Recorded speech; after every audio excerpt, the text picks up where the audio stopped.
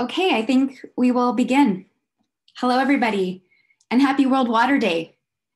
Welcome to Global Water Future's virtual celebration of this important day. We're very excited to share it with you from wherever you are today.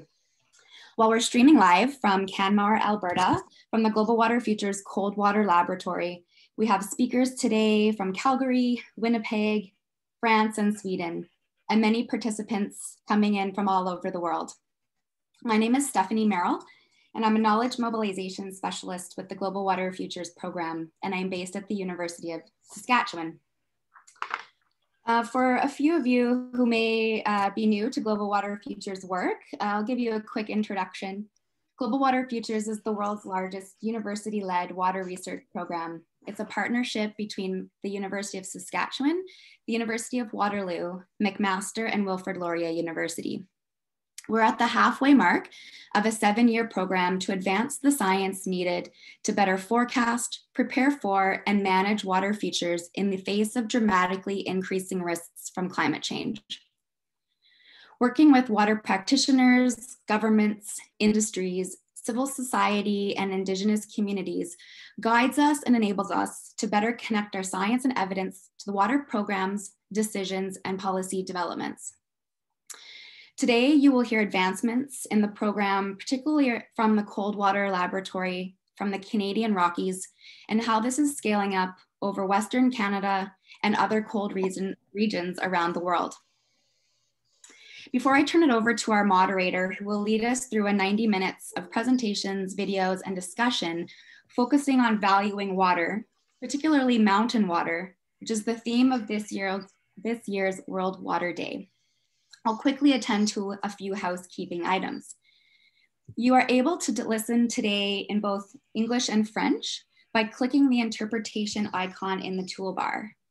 Closed captioning is also available in English and also found in the toolbar. We are recording in both languages, and we will share those recordings after the event. Please use the dedicated Q&A function of the Zoom platform to submit your questions throughout the webinar, and we will draw on these to pose to today's guests. With those out of the way, I'd like to introduce to you Robert Sanford, our moderator for today's event. Bob Sanford holds the Global Water Futures Chair in Water and Climate Security at the United Nations University Institute for Water, Environment, and Health. Bob is an accomplished writer and policy advisor and is committed to translating scientific research and outcomes into language decision makers can use to craft timely and meaningful public policy and to bringing them into opportunities for change. Bob, I would like to ask you to come on and begin today's discussion. Yes, can you hear me, Stephanie? I can hear you loud and clear. Great, thank you very much. And thank you for the kind introduction. And thank you again for all you have done to make this webinar possible on this special day. And in accordance with the Charter of the United Nations and the United Nations Declaration on the Rights of Indigenous People, I wish to acknowledge from the outset that all peoples contribute to the diversity and richness of civilizations and cultures, which constitute the common heritage of humankind. And it's to that common heritage of all of humanity that I wish to direct my remarks today and dedicate our World Water Day. More specifically, please allow me to acknowledge that I'm offering this presentation from my home in the Front Ranges of the Canadian Rocky Mountains. Our mountain waters flow from the ancestral territories of Treaty 7 nations of Southern Alberta, which include the peoples of the Blackfoot Confederacy, the Siksika, Kainai, Piikani, and Tsuut'ina, as well as the peoples of the Nakota Nations and Métis. And in addition to living in the midst of these spectacular ancestral territories, we're lucky to live in a remarkable community, a community that is on the threshold of choosing a new identity. And we hope that that identity can be positively informed, not just by ecological understanding, but by all the Earth's sciences, and especially by our growing understanding of water and climate and their effects on the function of the self-regulating Earth system that makes life possible, not just here in these extraordinary mountains, but elsewhere on the surface of the planet and in our oceans. And in our efforts to establish that identity, we have been extremely fortunate to have the town of Canmore behind us. Most importantly, we have the unflagging encouragement of the mayor of Canmore, without whose support scientific research would not have the presence it does in this community today. Our mayor has been a champion of the role of scientific knowledge in defining pathways to sustainability and climate action. And he's also helped us immensely in establishing our global center here. I'm absolutely honored today to introduce His Worship, the Mayor of Canmore, John Borman. Please, John. Well, thank you very much, Bob. In the words of our Stoney and Nakota First Nation neighbors, Amba was ditch. Welcome to all. It really is an honor to be invited to celebrate World Water Day and World Water Week with all who are taking part in this global webinar. I'd like to extend a warm virtual welcome to all of you on this third day of spring in our Canadian Rockies, and wish you a happy World Water Day. In his introduction, Bob mentioned our community's ongoing support for scientific research. I will note that I had gained an appreciation for the importance of our mountain water some time ago, as well as a keen interest in Canmore's potential to be a recognized center for scientific research. I even had a tenuous connection with the University of Saskatchewan long before I was elected mayor. Some of you will remember Dr. Ron Perla, a snow physicist who worked with the National Hydrology Research Center located at the University of Saskatchewan in Saskatoon.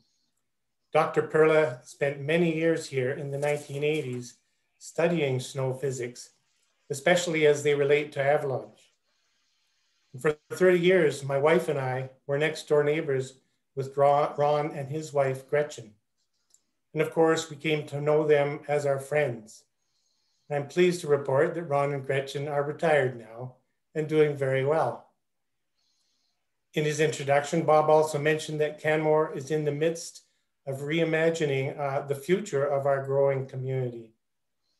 As with so many other communities, large and small, we wrestle with the issues of growth, climate change, and sustainability. These challenges require our residents and our visitors to reconsider what defines a sustainable mountain town in the Canadian Rockies. In Canmore, we are actively considering our future. Our town is changing, and it is now clear that in addition to being a center of tourism, we're also becoming an intellectual center of excellence. Canmore is not only a destination for mountain enjoyment and appreciation, it is also a place that attracts high caliber thinkers in a broad range of technical and intellectual domains. The transition that we are experiencing is this: well-educated, respected intellectuals and professionals hear about Canmore and come to visit. Many like it so much that they become weekenders or part-time residents. And the next step is often that they then become permanent residents or retire here and become full-time contributing citizens. We've had a foretaste of just how attractive Canmore could become as an intellectual center when Dr. Pomeroy and the University of Saskatchewan made our town a hub for research and understanding of the hydrology that makes the Mountain West so unique a place to live and visit, and a world center for research on mountain water and the global climate. We recognize that a tremendous opportunity is before us now to build on the intellectual capital that we have already attracted to this community, and to create a culture commensurate with the remarkable nature of the landscapes that surround us. As the Global Water Futures Program transitions into global water solutions, we are looking forward to a long-term permanent university research presence in Canmore. And to add to that, I understand that the government of Canada is about to create a new Canada Water Agency.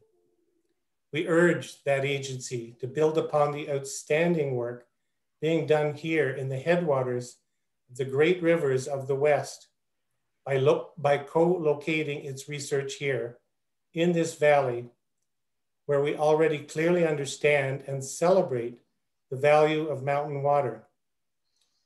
Now let this celebration begin. Happy World Water Day to all, wherever you are in the world. And thank you. Thank you, Mayor Borman, greatly appreciated. And we certainly appreciate your support.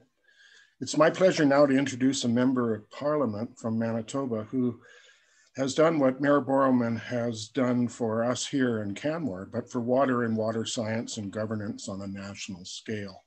Not only does this MP have decades deep understanding of water issues in Canada and abroad, he is also a very effective politician who knows and understands the federal system. Just as importantly, he has diplomatic skills and connections to make positive change happen within that system. And proof of that resides in the fact that water is now, at last, one of the top priorities of the federal government. Because of his experience, knowledge, and skills, and the trust the Prime Minister and the Cabinet have in him, Terry Duguid was appointed Parliamentary Secretary, responsible, among many other things, for the creation of the Canada Water Agency, something Canada needs in order to better respond to 21st century water-related circumstances. This man is extraordinarily busy, and we are most lucky to have him on this webinar. Please allow me to introduce Terry Duguid, Parliamentary Secretary. The floor is yours. Well, thank you, Bob, and thanks for that overly generous introduction. And may I just repay the compliment. Like water, you are a precious natural resource and you have been such an advocate, a very, very knowledgeable one for advancing our country's progress on water management and protection. So thanks for all you do and for emceeing our event today on World Water Day, and a shout out to Mayor Borman. After hearing his very enticing words, I wanted to jump on a plane and head out to Canmore, one of those beautiful places on Earth, the gateway to the Rocky Mountains. And I hope to visit him soon when our public health officials say it's okay. And but folks, good afternoon, good morning, wherever you are in the world. And I'm really delighted to join you from Treaty 1 territory, the homeland of the Métis Nation, here in Winnipeg, Manitoba, Canada, where it's a balmy 10 degrees after a pretty long and difficult winter. And let me start by wishing everyone on the call today, on the forum today, a very happy World Water Day. And as we continue to live in challenging times, many of us individually and collectively recognize that the pandemic has been a pivotal period in our history. We're seeing an opportunity of will and collective desire to come out of this pandemic better and to recover in a way that accelerates our ambition for a sustainable world. And today, I'm happy to celebrate World Water Day with you, with this year's theme, Valuing Water, which raises awareness about the importance of water to global well-being. And as I don't need to tell the folks in our forum today, water is one of the 17 commitments we made as part of the 2030 Agenda for Sustainable Development. In all parts of the world, climate change is posing significant issues for the sustainability and availability of fresh water. From droughts to floods to deteriorating water quality, freshwater challenges are intensifying. As a government, we continue to take seriously climate action. And just this past December, we renewed our commitment through the strengthened climate plan. Conserving nature and protecting our water is an important pillar of our mandate and that plan. When we talk about valuing water, it's our recognition that a safe freshwater supply is essential to the well-being of our people, our health, our economy, In Canada, we are so blessed. We are a water-rich country, but accessible and reliable fresh water is sometimes limited, and systemic inequality issues remain. We recognize the significant challenges First Nations communities face, and the Government of Canada has recommitted to end long-term drinking water advisories on reserves through additional investments. The vast nature of our landscape further contributes to the complexities of freshwater management in Canada. Challenges vary by region, and addressing them can involve multiple jurisdictions, and that requires a collaborative approach. And that's why the Government of Canada is moving ahead with the creation of the Canada Water Agency. A Canada Water Agency presents an incredible opportunity for greater collaboration in Canada to protect and manage our freshwater resources sustainably.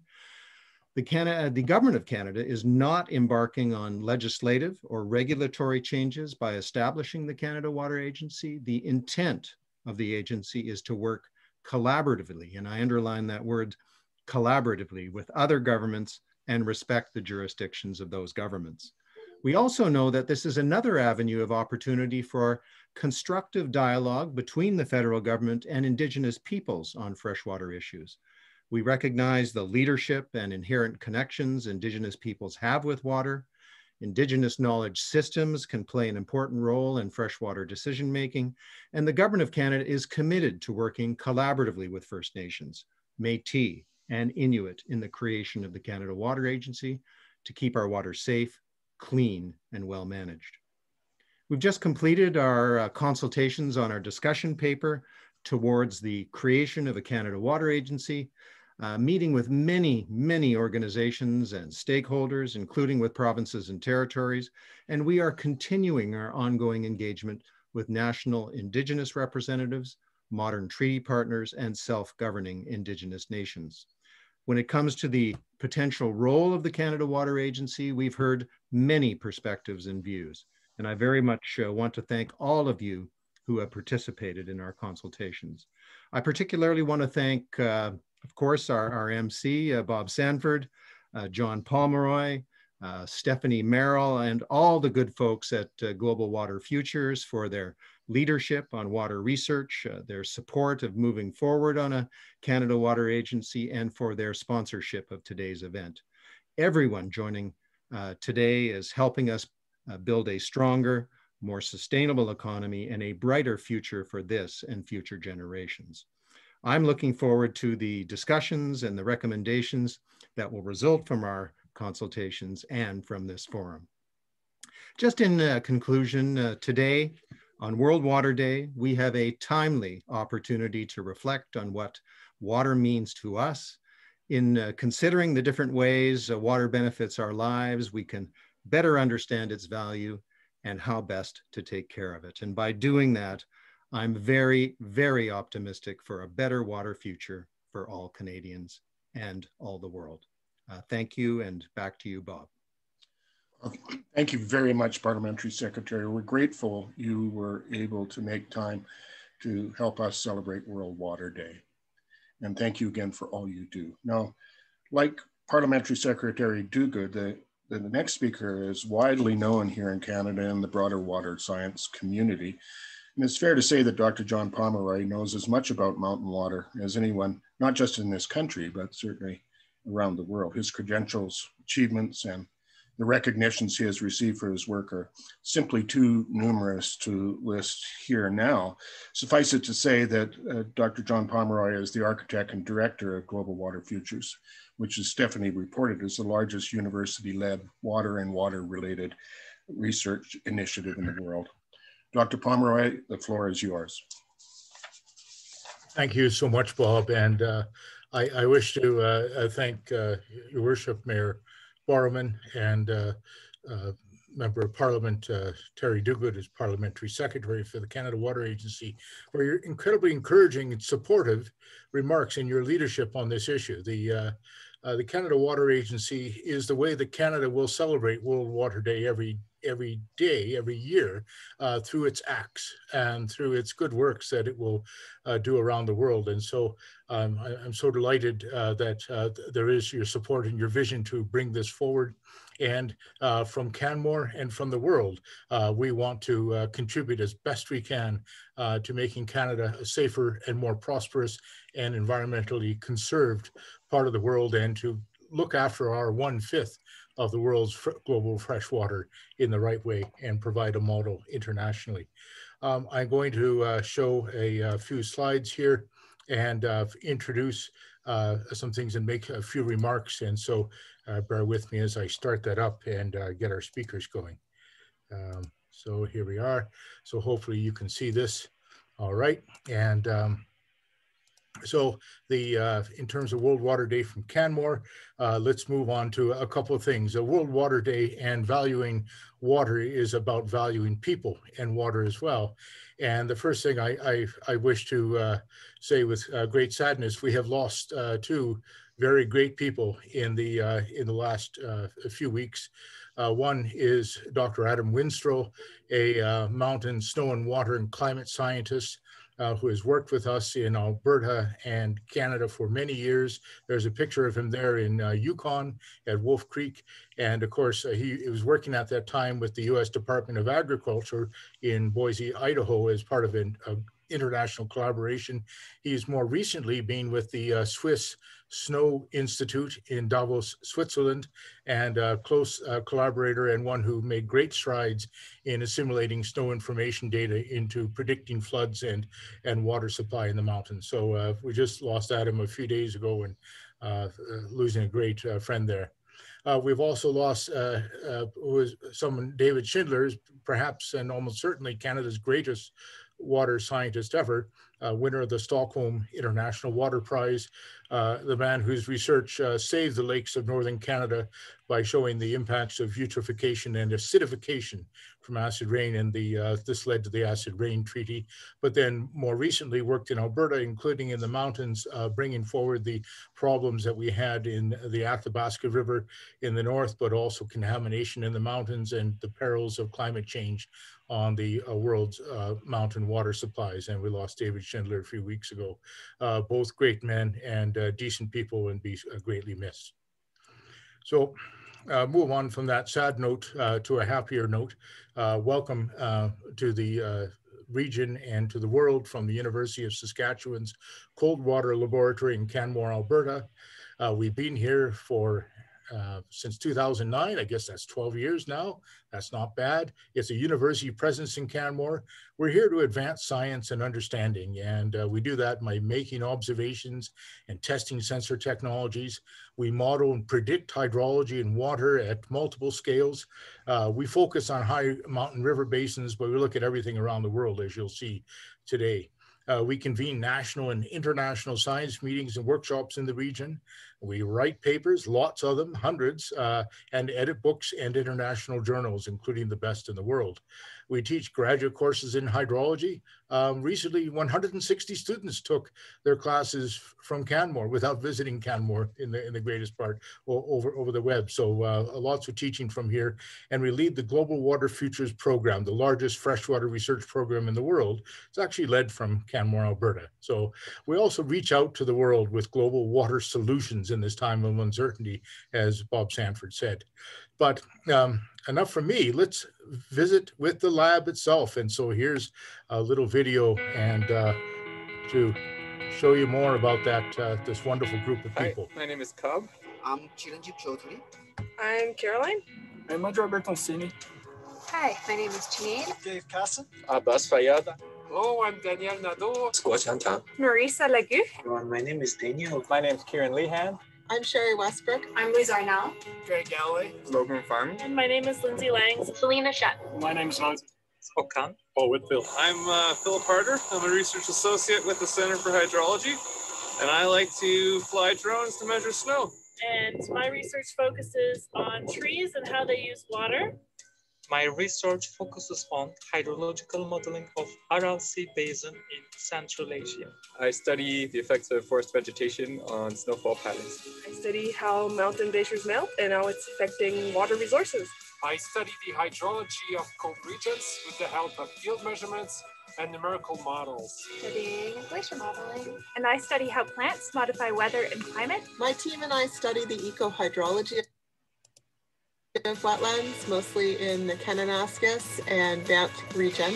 I work on making better computer models that we can use to predict what happens to snow. To produce meteorological data sets for North America and all over the world. Is understanding the effect of climate change on. I'm also an artist, and I use my art to engage with a wider audience on these scientific topics. And I do research in civil defense, studying groundwater peatland interactions through field-based methods. I'm a research technician with the Cold Water Research Laboratory.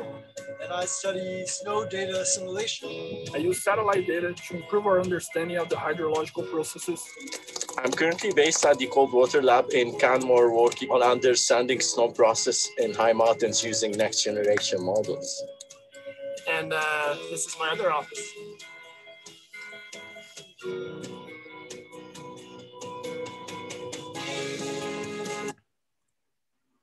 Wow. So I'm smiling because I haven't seen them for a year, and many of them, but that's just a sampling of some of the people who work out of the Cold Water Lab from the University of Saskatchewan. What a great, incredible crew we have. We're all here under the Global Water Futures Program, which aims to place Canada as a global leader in water science for cold regions and to address the strategic needs of the Canadian economy. The grand challenge that Global Water Futures has is how can we best prepare for and manage water futures in the face of dramatically increasing risks from a changing climate, developing economy, and changing society. And Global Water Futures has grown over the last few years to about 1,200 professors, researchers, students, and others spread at 18 universities across Canada in 64 projects and core teams working on these critical components of finding solutions for Canada and the world's water problems. So our mission is to improve disaster warning, and that was inspired very much by the disaster that affected Canmore in late June 2013, the start of the flood that's often known as the Calgary flood. Our downstream neighbors were tremendously affected. It ended up being the most expensive natural disaster in Canadian history, and we want to improve disaster warning for events like that. We also want to look at the future water supply for Canada and the world, its quality, its management, its effect on the economy, its relationship to society, to First Nations, to all Canadians. And then to inform for our partners and water users how they might best adapt to changing water supply, how they can manage the risk in an equitable way under a dramatically changing water conditions. Canada moving from not just a country with vast quantities of fresh water, but a country with a water crisis of its own that if we can solve, we can provide a model for the world. In the mountain region, we have many things that we look at. One is integrated high mountain observations and prediction. This is something that has been picked up by the World Meteorological Organization as a way forward, and we certainly showed how it can happen here with our observational stations like Marmot Creek from the 1960s, our use of airborne LiDAR back in 2007 to map out Rocky Mountain snowpack, use of high resolution wind models, use of remote sensing to look at things like the retreat of Peyto Glacier, or the modeling that I'll be talking to you about, where we have now some of the most advanced snow models in the world, which can give us the snow blowing, the avalanching, everything else that's so important for this region. Canadian Rockies Hydrological Observatory is sometimes a sunny day place, and sometimes we're up there under incredible winds and wild conditions, as you can see here. But we have 35 stations across the Rockies measuring snowpack, stream flow, meteorology, all these things connected by telemetry and made available to the public, something where it is a science gold mine in the mountains, and we don't have to remove any snow to do it. From the things like the LiDAR flights from UAVs, from drones, we're able to develop these high resolution maps of vegetation and snow cover across the mountain region. We're able to take research basins like Marmot Creek, which has a 60-year history now, and use that to advance our understanding and put that into our models. And then also examine some of the many problems that we have with the future of water supply, the loss of mountain snowpack in many areas by the end of this century, retreat by a month, loss of 84 millimeters in water equivalent, which is substantial in many parts of Marmot Creek. And then look at changes to the stream flow, the earlier stream flow, the warmer temperatures, the greater precipitation, and sometimes the greater peaks in stream flow that we'll see coming through. We've expanded these models up to the Bow River at Banff, as you see here, and looked at the much earlier stream flow coming for the Bow River by the end of the century, some of the higher peaks and the lower lows that are coming through that whole system. So lots of predictions here, which are deeply disturbing. We've also been working on how to better predict stream flow, and that means better predicting snowpack on the ground. And so this model you see here is recently published by Vincent Vianney, Chris Marsh, and partners, and is showing that we can now simulate the high mountain snowpack in a way that perhaps has never been done in the world in a scalable way. So we could do this for the whole Rockies, and we are. And we've got blowing snow, we've got avalanches, we've got mountain shading, we have variable winds. All this is built into this model, and we, as we show you here, it's necessary in order to develop simulations that match what one can measure very carefully with things like airborne laser measurements. And if we don't include those in the models, we get this blue smear for the snowpack, which is very inaccurate. So we can take that to feed into models such as this one being developed with Environment Canada, which can simulate the 2013 flood better than ever before. And yes, you are seeing Cougar Creek in there. It's part of the modeling simulation, as are some of the other small creeks, such as the one Smith Creek down in the Three Sister development area.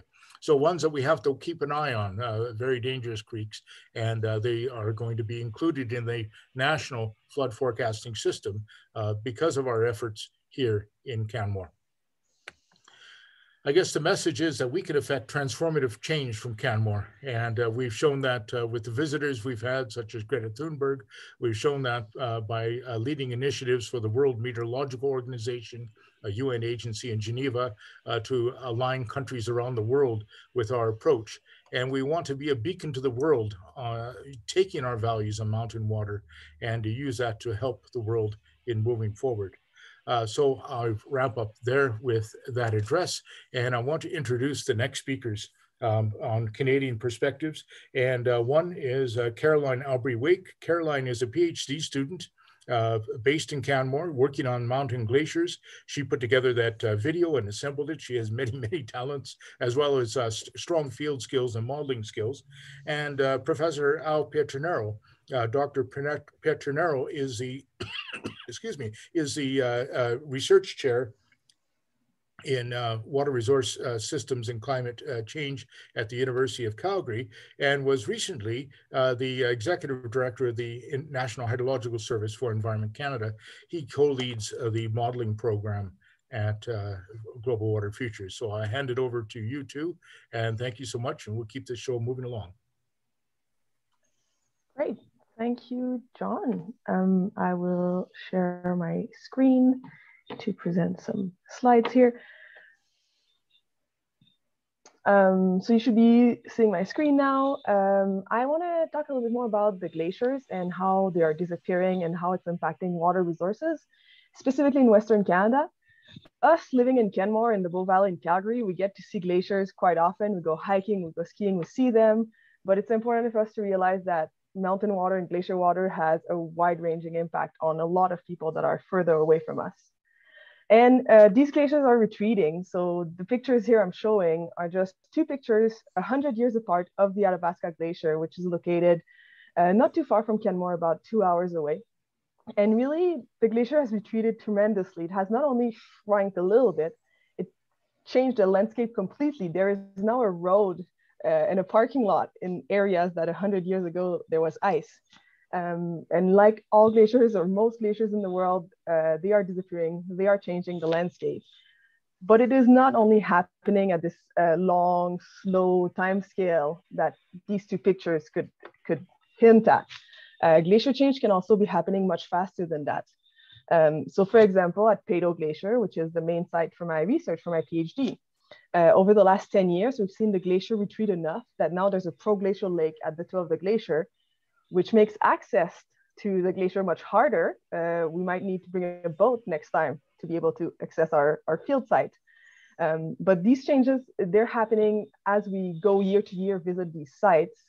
And even faster than that, they are happening year to year. So for example, here I'm just showing 2 pictures that we got from a drone flying over Plato Glacier from summer 2019 and summer 2020. And where the red arrows are, we can see some very strong change. So we have some sinkholes that open in the toe of the glacier. We have some caves that are opening on the side.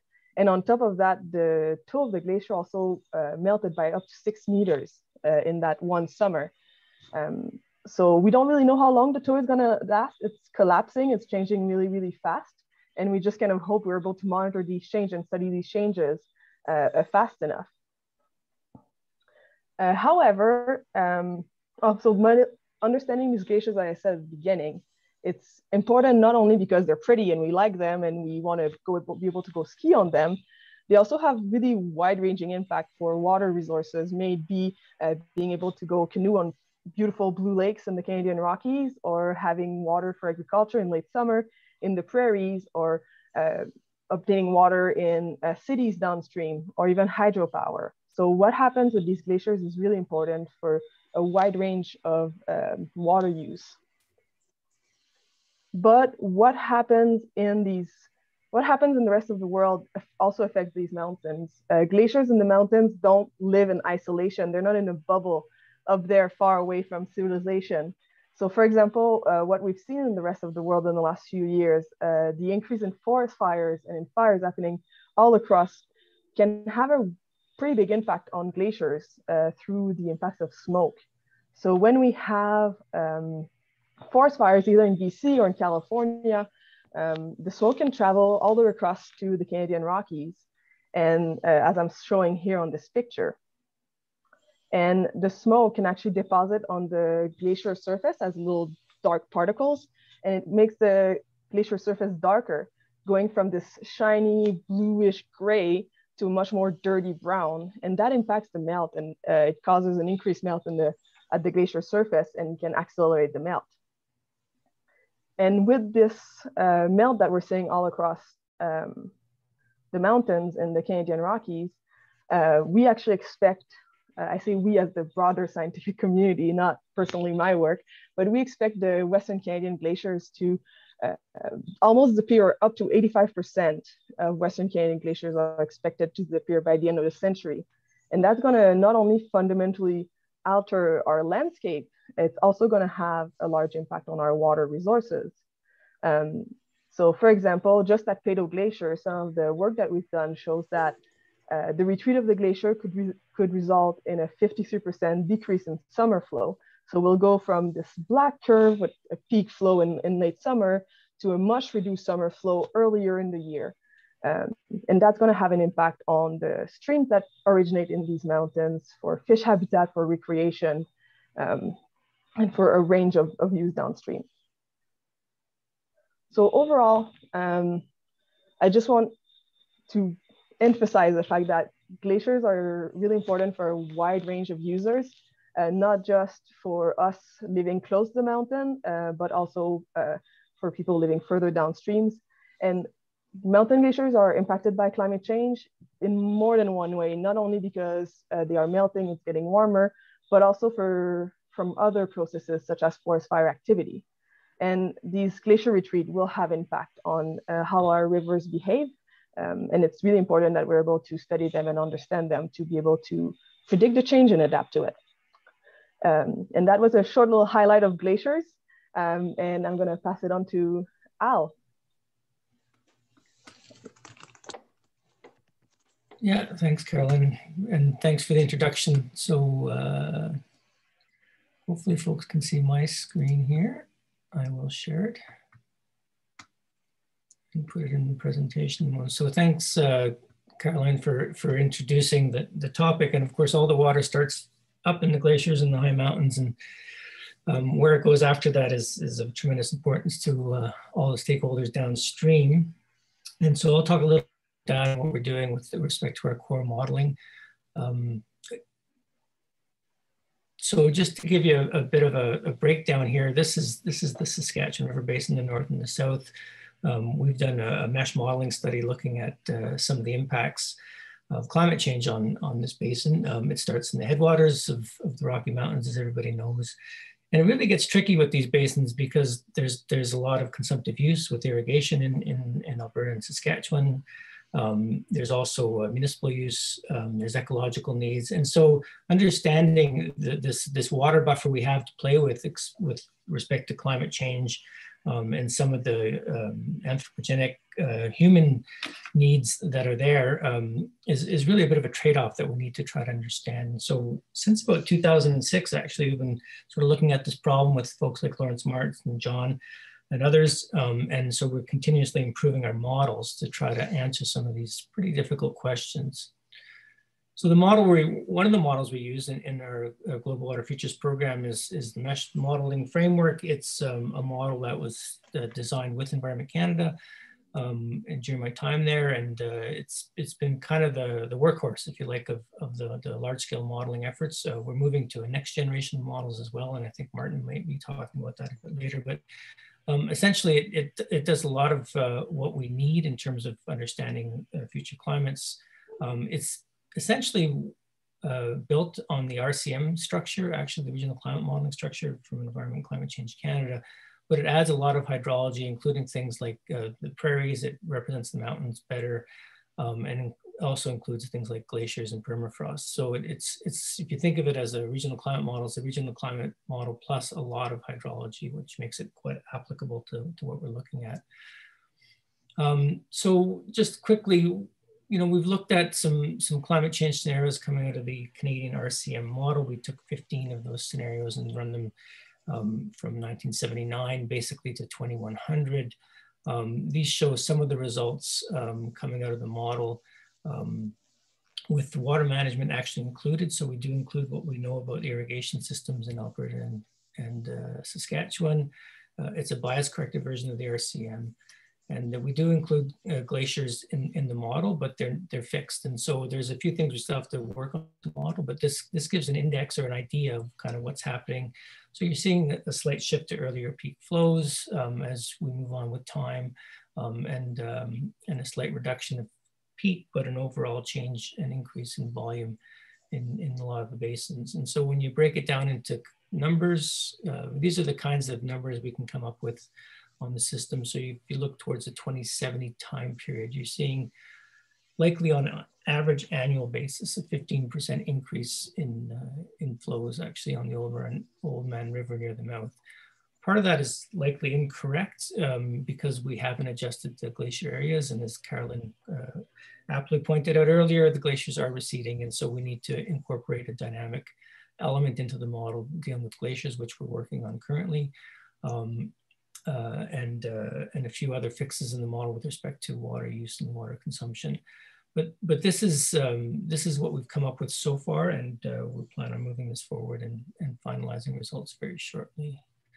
So just a quick summary, based on what we've came out of the bias corrected GCM runs, we're seeing increase in mean annual flows in the 27 period, and that's pretty consistent with where we observed trends in the prairie precipitation that we're seeing based on work done by Zub and Zhang recently.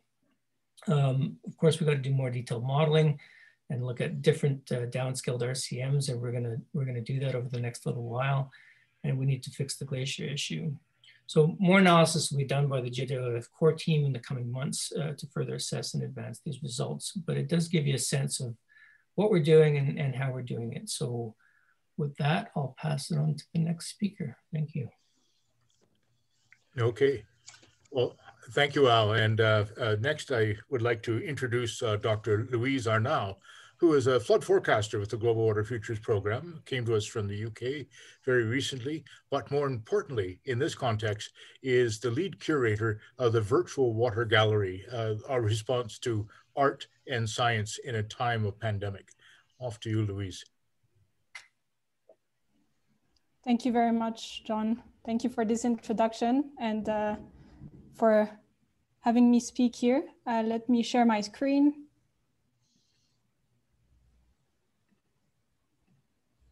And hopefully you can see my presentation now. So as John introduced, I would like to talk a bit about art now and give an artistic perspective to all these wonderful talks that we've already heard. So I'd like to talk about the virtual water gallery that has been started in the autumn of 2020. And I'd like to acknowledge as well my co-curators, Martin Clark, Stacy Dumansky, and John Pomeroy, who just introduced me. So what this pilot project is it is a space for artists, water experts, knowledge keepers, and the public to co-explore water challenges. And so a key word in there is virtual. And we thought during these harder times of pandemic and social distancing, we've seen that human connections and having access to cultural centers like galleries and museums is really important. And so we wanted to put a space in the virtual world out there for everyone to connect through and for these human connections to flourish. So taking part in this pilot project, we have 12 artists and 16 water experts and knowledge keepers. And on the right-hand side, you can see a nice mosaic of all the artists taking part either in the field or in other settings. So these artists, water experts, and knowledge keepers are together co-exploring water challenges in various Canadian ecoregions and river basins. So that includes the Arctic, mountains, boreal forest, prairies, farmlands, lakes, rivers, and of course, the communities that inhabit these ecoregions. The gallery will also be showcasing 4 external science and art projects that are wonderful and have been going on already. And at the bottom right here, you can see our new visual identity, and also behind me actually, our new logo. And thank you to Fred Reiben for designing that from the University of Saskatchewan. So these are sneak peeks of the wonderful artworks that have been co-created by artists in collaboration with the water experts and knowledge keepers. And you're the first people to see that. I'm really happy to share that with you today. So you can see a beautiful diversity in terms of the media used by the artists, as well as the depictions, the different landscapes that are shown, or different stories of behind these landscapes and water landscapes. And I'd like to mention on the top left here, you can see Gennady Ivanov, and Gennady is also the artist in residence with Global Water Futures, and he's taking part as well in this wonderful initiative, painting here the Peyto Glacier that we've heard about from Caroline earlier. So if you would like to see more from these wonderful artists and water experts and knowledge keepers, we're launching very soon. And this is the launch promotion. So I'd like to let you know that we're launching on the 29th of April of this year. And you can now register at this link below globalwaterfutures.ca. And Stephanie Merrill will also be sharing a link so that you can all go there if you want to register for this wonderful launch and join us to hear about the stories behind the creation of these pieces and the collaboration between the artists and the water experts and knowledge keepers. And that's it for me. Thank you very much. Well, I'd like to, if I may, thank all of you for collectively demonstrating the depth of your knowledge of water in all its forms and your great appreciation of its value. For the last 7 years, it has been my very great honor to offer a World Water Day address on behalf of the United Nations University Institute for Water, Environment, and Health. This World Water Day will be an even greater honor to share this opportunity with Dr. Anil Mishra, who is a renowned expert on hydrology globally with UNESCO in Paris. And Dr. Martin Clark will introduce Anil as part of the next and last session on Canada's role with respect to global perspectives on water. This is the 28th anniversary of World Water Day. On this day of each year, the United Nations focus the attention of the world on the importance of water. And the theme for World Water Day this year is valuing water. We want everyone in the world to have what we have here, a reliable supply of clean, safe drinking water and the sanitation services that we take for granted. In this, valuing mountain water is critical, as mountains are the source of water for billions of people globally. We want to also ensure that no country is left behind in improving its understanding of the importance of careful stewardship of water in rapidly changing planetary conditions. And this is not just about developing countries. No matter where you live in the world, the presence or absence of water is about to become a matter of serious concern. A global water crisis is imminent for many reasons. First of all, our population is growing, and with it, a demand for water increases. We need to grow more food, which demands ever greater amounts of water. As well, our industries and activities invariably rely on water, the supply of which is becoming less predictable because we've warmed our planet's atmosphere and accelerated the global water cycle. World Water Day is a day that the entire water community can take pride in, and pride in what it does to make the world better. It's an opportunity to reflect on the value, not just of water, but the value of our work. The foundation of our work begins with science. It seems to me that the commandments of science can be reduced to two: to tell the truth and stand up for all humanity and for the planet now and generations into the future. Good science involves not just the sharing of knowledge about the world. It is a candle we light when we want to see and be warmed by the truth. But we know now that modern science is not the only way of knowing. Scientific knowledge alone will not be enough to get us through the bottleneck in which we presently find ourselves in the human journey. It will take all the knowledge and all the ways of knowing humanity possesses to get us through this dangerous moment in our history.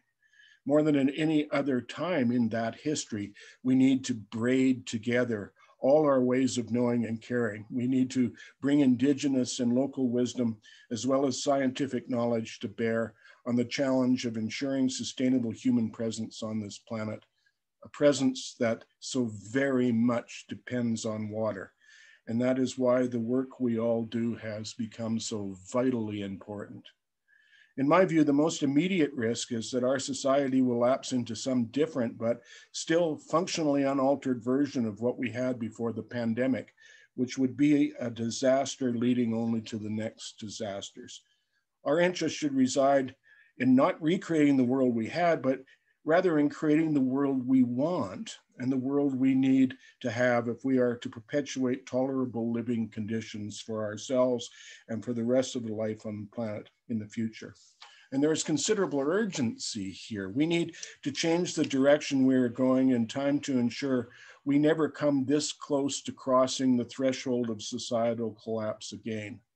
In the context of properly valuing water, that means that we have to not just build back better, we have to build back bluer. There's opportunity in this. Through the creation of a Canada Water Agency, Canada can proactively address the kinds of intensifying water challenges we know will demand new approaches to freshwater management for the rest of the century. Good models such as the European Union Framework Directive exist to guide us. In getting our house in order, we can provide knowledge, expertise, and processes for other parts of the world. Domestically and internationally, water is a powerful lever for achieving the Sustainable Development Goals.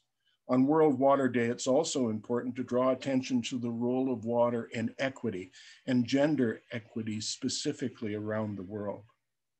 Back in 2015, before the SDGs were officially agreed upon, Corinne Schuster-Wallace and I surveyed 10 countries to assess national capacities and needs. We found that Canada is home to water-related research capacity, expertise, technologies, and industries that are key to solving the water crisis and achieving sustainable water management in Canada, but which can also support the development of other nations. Canada can reinvent itself on the world stage by using what we know about treating and managing water as a vehicle for expanding trade, while at the same time use our expanding expertise in water governance as a means of fulfilling Canada's diplomatic and international development objectives. Through water, Canada has an opportunity to create the same kind of virtuous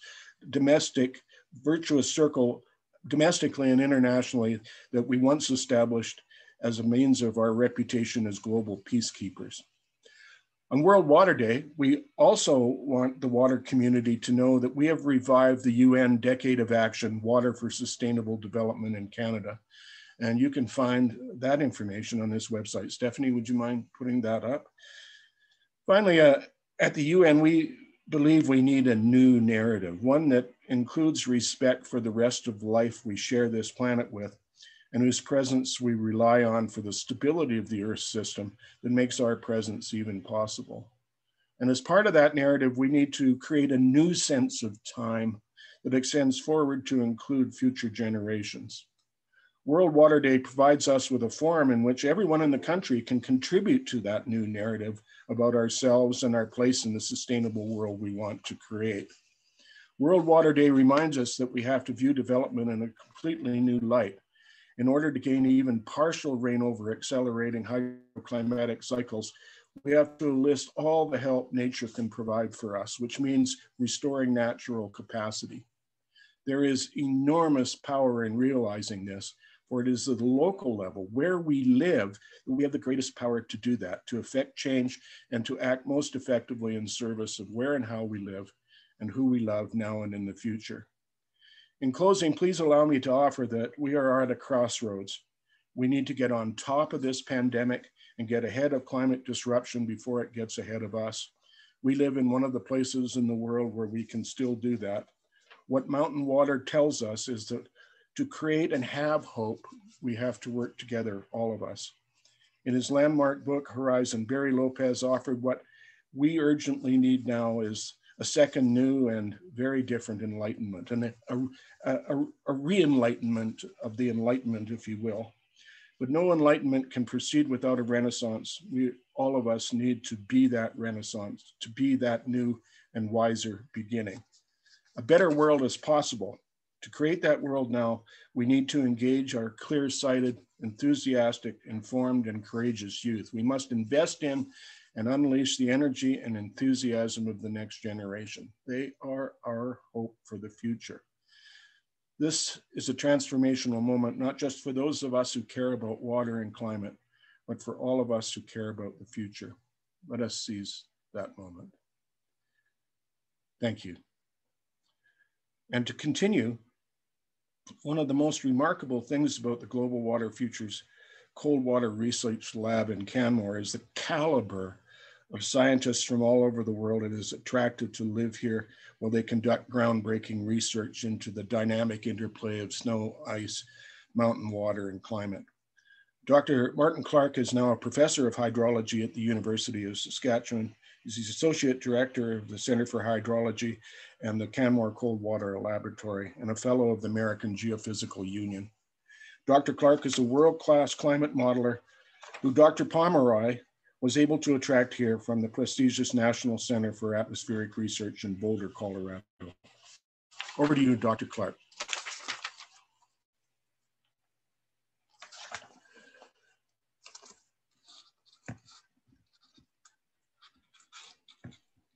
Okay, thank you, Bob.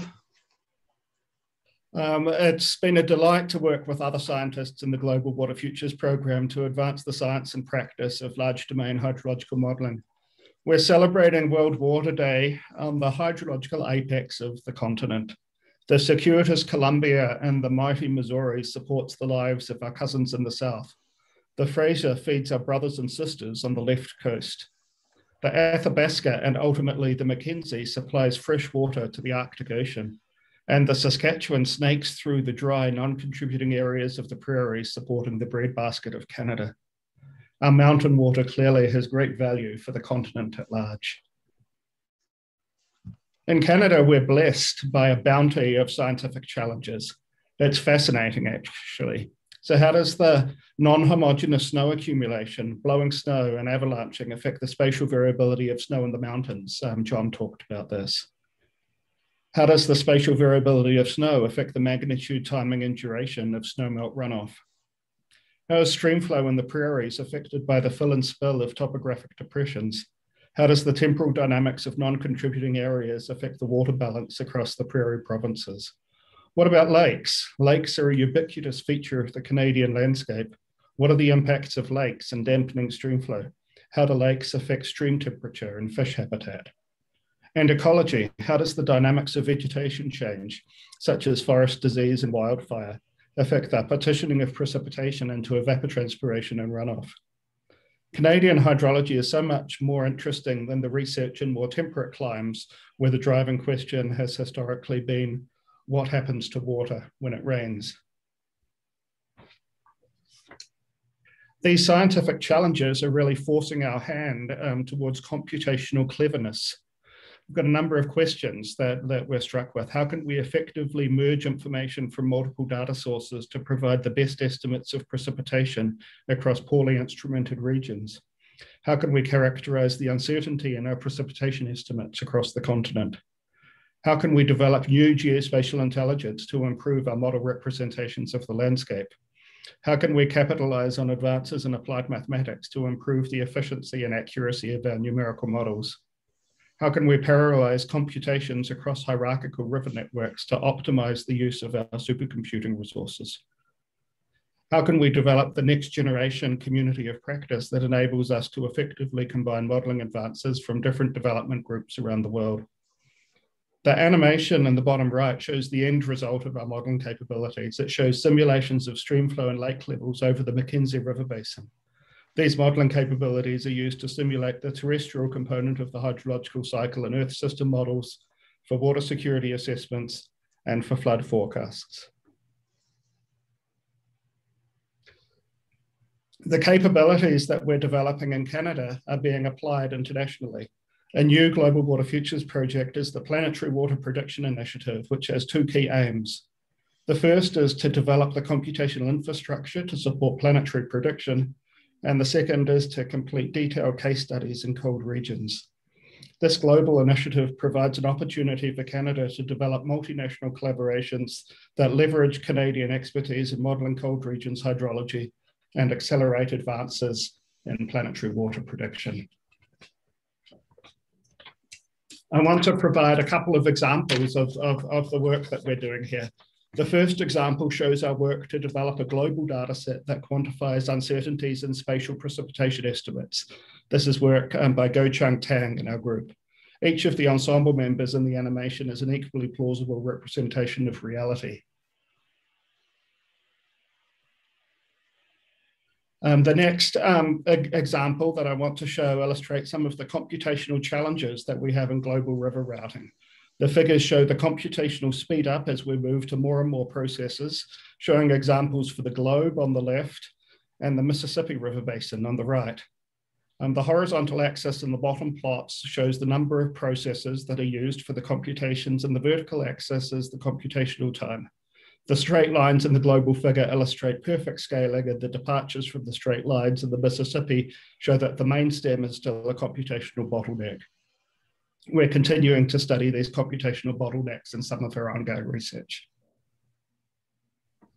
As we conclude and as we celebrate World Water Day together, we can take the opportunity to reflect on who we are and who we want to become. We can define our vision for the future. I'd like us to develop strong multinational collaborations that are focused not so much on developing a unified model, but more on advancing the science and practice of community hydrological modeling. We recognize that whilst different modeling groups have their own models and different groups need their own models, all modeling groups around the world share common computational challenges. I find personally that we currently spend more time talking than sharing. We go to conferences, we stand on the proverbial podium, we hold our model up high and we exclaim, "Look what I have created." We don't spend enough time, my friends, sharing computer code and modeling concepts across different model development groups. Sharing requires reconsidering our modeling approaches, developing computational capabilities that are model agnostic in figuring out how to implement new capabilities across different modeling platforms. If we rethink our modeling approaches through modeling standards by ensuring our computational capabilities are generally applicable, then we can thread a needle through the menagerie of models around the world and create hydrological modeling capabilities that are truly exceptional, capabilities that revolutionize the power of our predictions. Effectively sharing our computational capabilities can enable us to build and nurture a global community where we all feed off each other. Reorganizing our haphazard hydrological modeling approaches into an accepted community of practice can foster much greater sharing of our computational capabilities and enable us to be what we need to become. I'm excited about the future. I agree with my colleague Bob Sanford that we are indeed in the midst of a transformational moment. I'm delighted by the support of our local municipality, and I'm ecstatic about the formation of the Canada Water Agency. I look forward to my role in helping Canmore become the intellectual hub of global hydrological modelling. Looking forward. So we'll stop there. And as we're moving forward, I want to introduce Dr. Berit Arnheimer and Dr. Anil Mishra.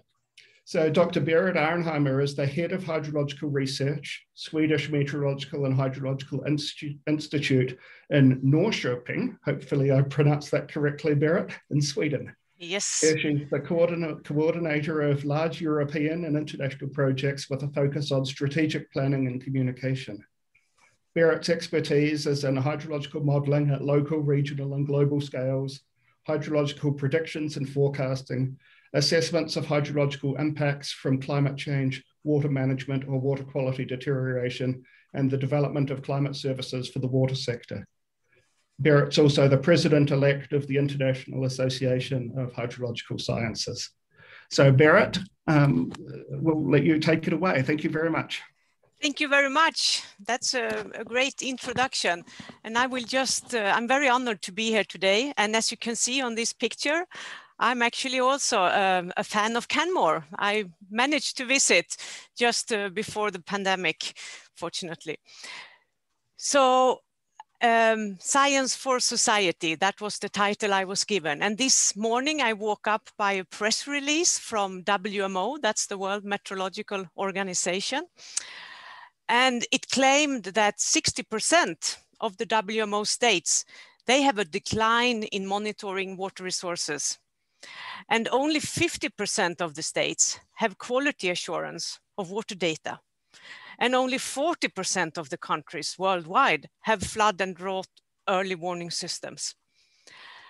And when you consider the Sustainable Development Goals, we can all understand that this is not leading the right direction the way it is now.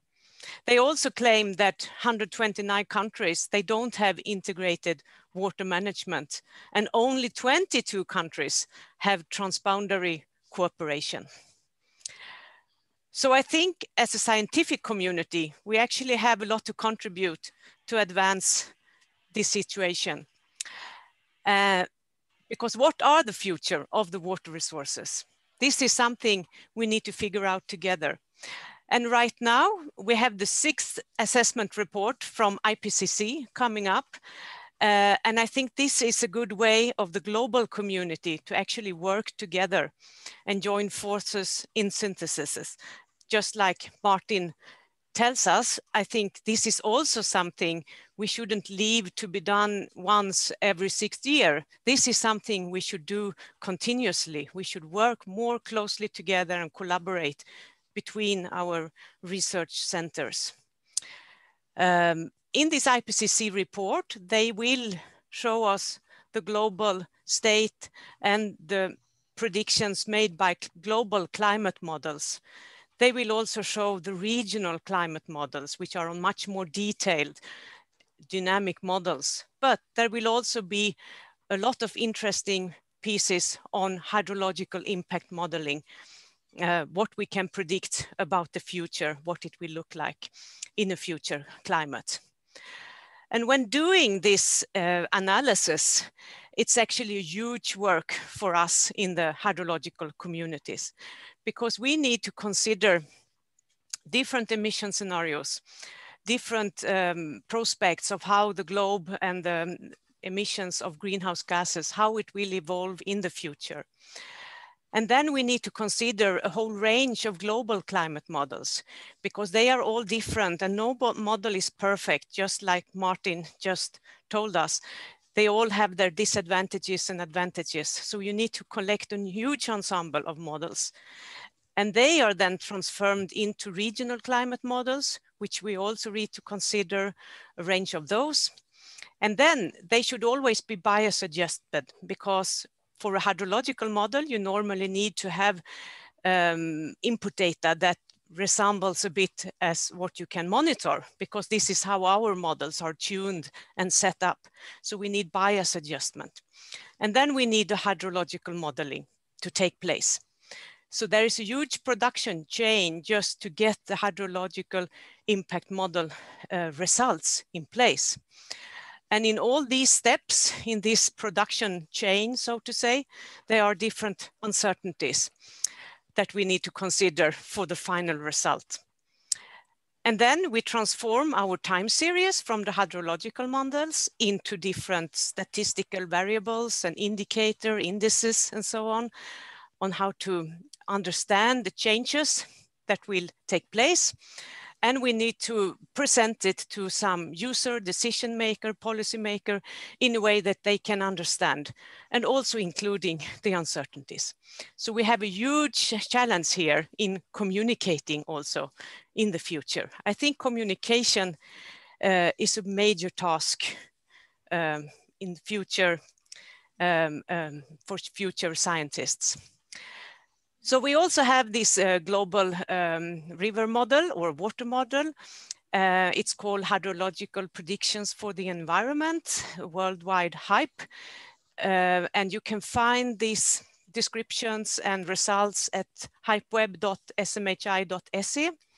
So this is the modeling tool we use when we do this kind of huge modeling exercises to see what the water resources will look like in the future.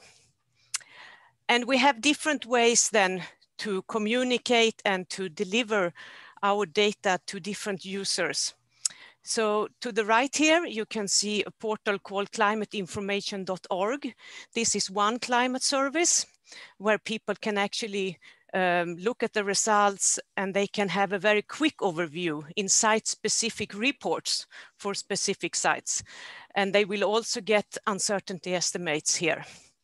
And that one is to the right panel. It's a very easy access tool. To the left panel, we have the European Copernicus Climate Change Service, Climate Service. And they have, there you can get access to a huge amount of data, but also to a toolbox where you can process the data yourself. You can use already defined scripts or make your own scripts, and you can use their computers to actually process the large amount of data that is available. But they also have demonstration projects. As you see here, Canada actually took place, and you were involved in one pilot project here, which was called Solutions to Water Threats in Canada. And there you can read about the work performed in Canada. Now I'm talking about global models and global data information. But Berit, can you have one more minute, okay? Yeah, I'm very, okay. I will soon finish now. Okay. So, for instance, how can you understand this data on the local scale? I'm taking one example here of a nation called Santa Lucia. It's in the Caribbean. It's a country that is actually in between different grids. And in our global model, this is one sub-basin. So, and it doesn't have any observations available on a global scale. But in fact, in reality, they have 2 meteorological stations, they have 5 hydrological stations, and they have 52 catchments in their country.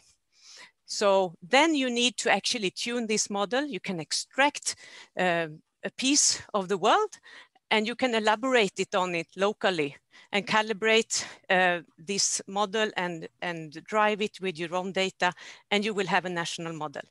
So I think this is the future we need to share, because as you mentioned before, some countries are more advanced and we have a lot of knowledge also on the global scale, but we need training and we need sharing to also help the more financially disadvantaged countries around the globe. And I think this is the way to actually solve the problems for the future. We need to collaborate. Thank you very much for your attention. Yeah, thank you, Bera. That was fantastic, and we all appreciate your visit to Canmore. It was maybe 18 months ago. That was great. I'd now like to introduce Dr. Anil Mishra. Anil Mishra is the Chief of Section of Hydrological Systems and Water Scarcity for the Intergovernmental Hydrological Program, Division of Water Sciences at UNESCO in Paris. Here, he's responsible for coordinating global activities related to hydrological processes, extremes, and climate change. Anil's experiences include numerous international scientific research studies, including education, capacity building, international technical cooperation programs in the fields of hydrology, water resources, and adaptation policies in Africa, Asia, Latin America, the Caribbean, Arab regions, and in Europe. Anil, thank you for joining us today, and the floor is yours.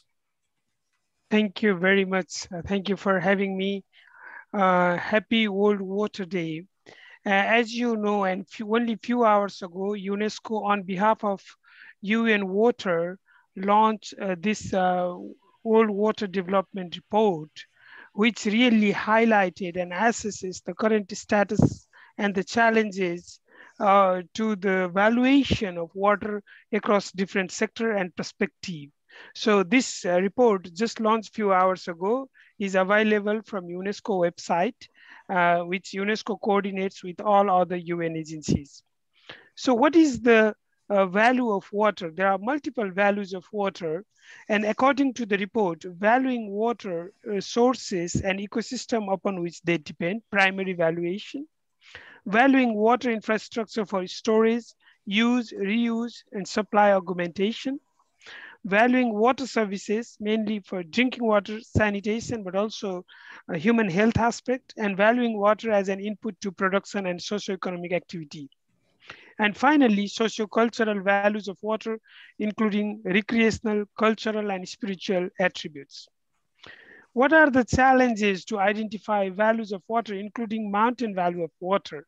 And the fundamental challenge is, as previous speaker laid out, and also fantastic research from the Canmore, from Global Water Future Project, is knowledge, research, capacity development, but also dissemination. And also including the data, how to capitalize recent development from the Earth observation, sensor network, including citizen science, and from social media.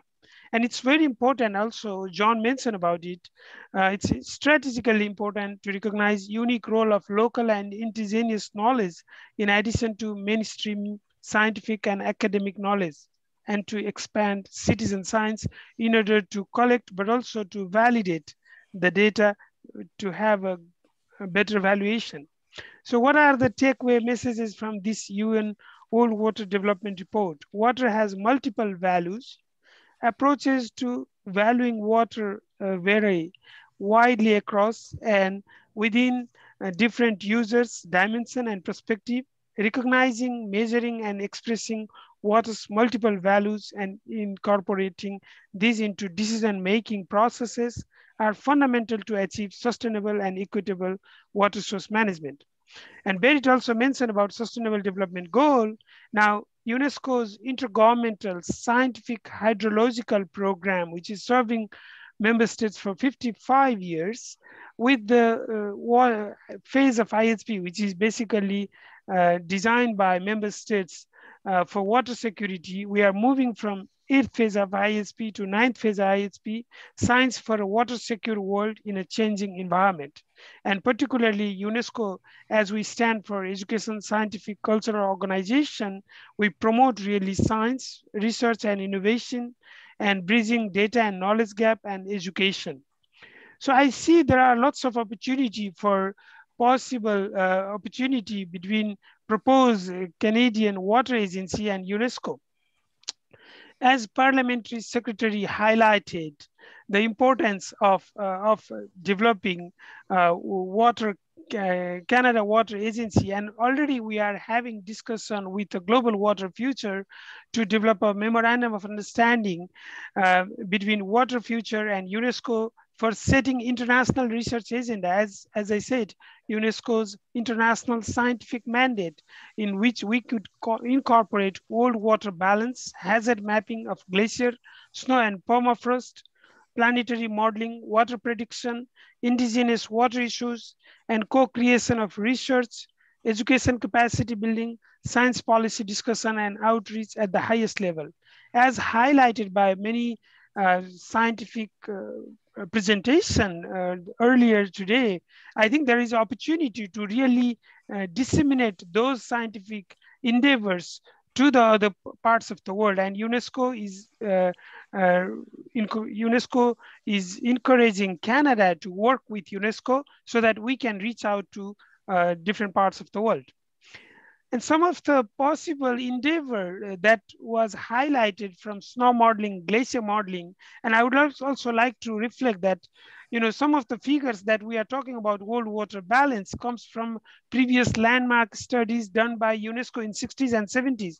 And basically now the scenarios that Berit highlighted, the modeling scenarios that previous speaker highlighted, we need to really revisit those world water balance, those figures, whether we have really, we still needs to see what are the output from the large river system. So I think there are opportunities through UNESCO to revisit those landmark work.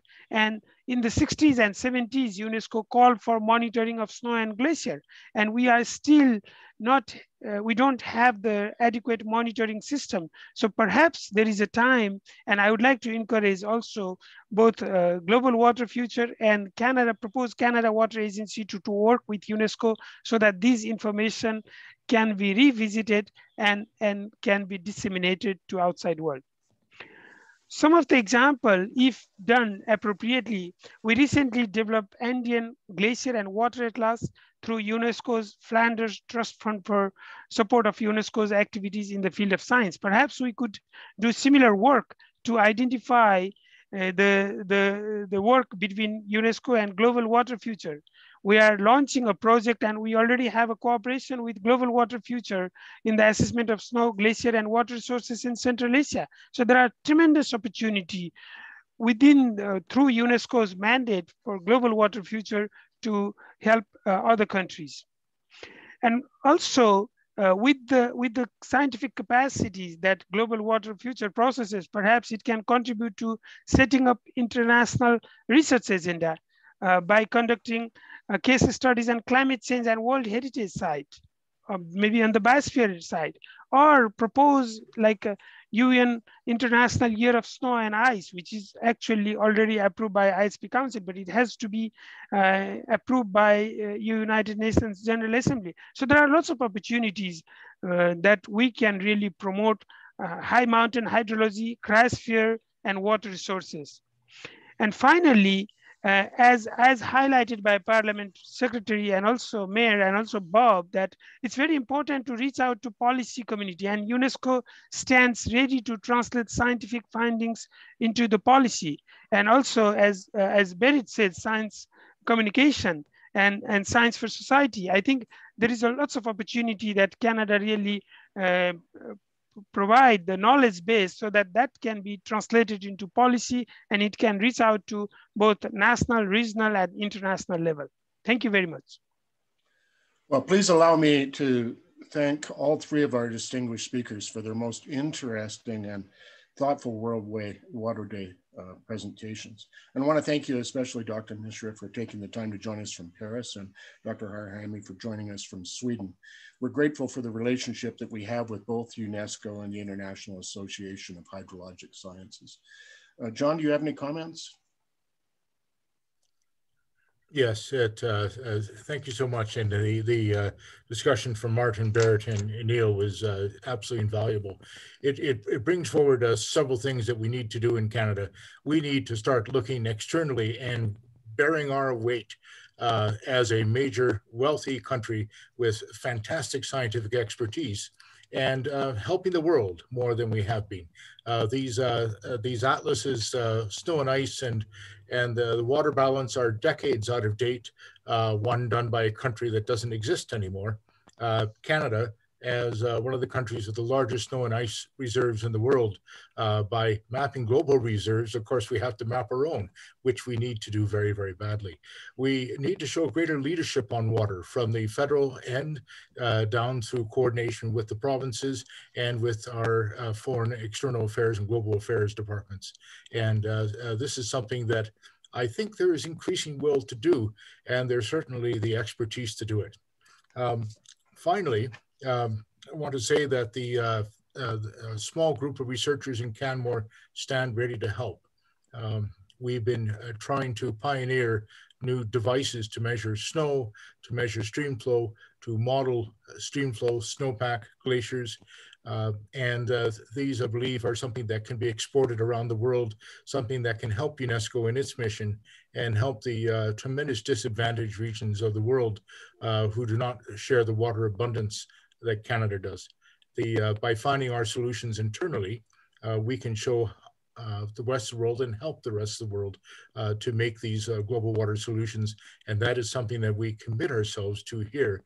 And you'll be hearing more at UNESCO from us. So thank you, Neil.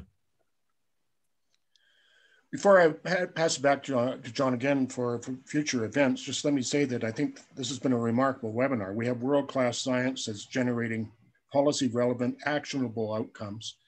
We have the capacity to create new institutions that will be able to address new and emerging 21st century water and water-related climate challenges. We're working together. We're in the midst of a transformational moment. We can seize that moment. We can move forward. John, back to you. Thank you, Bob. And Bob, I'm just going to say the last thing. You are the rock of water science in the Rockies. And we couldn't do this without you. So thank you so much. Finally, a few things. We've had amazing announcements today. A strong announcement out of the province of Saskatchewan, hoping that the Canada Water and offering for the Canada Water Agency to be based in Regina, Saskatchewan. And then also the interest out of Canmore that some of the predictions could be co-located here, much as they were when Dr. Ron Perla had his National Hydrology Research Institute Snow Lab on Main Street in Canmore. We can do that again. It was a good idea then. It's a good idea now. And finally, a few events coming up, and one is the Global Water Futures Annual Science Meeting, which is May 17th to 19th. It's an open science meeting, free to attend. It's going to be on the Zoom like this, but fantastic speakers and hundreds of posters and a well-coordinated session dealing with global water futures. So that may be one of the largest science meetings in Canada this year dealing with water, and we invite you all to attend.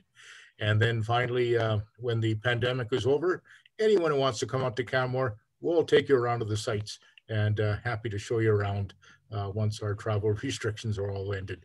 We can't wait. So thank you. Thank you all. Back to Stephanie.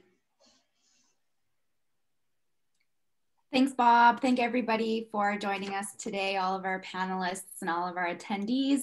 I will be sharing the recording of today's event with all of those who registered, and please feel free to share that on with your networks. And I just want to end by, again, saying Happy World Water Day. I hope that you take the opportunity with what's left of the day here in Canada, at least, to find a local stream or lake. It's perhaps still frozen over, but find something to reflect on what water means to you today. And I hope you have a good rest of the week. Thanks and bye-bye.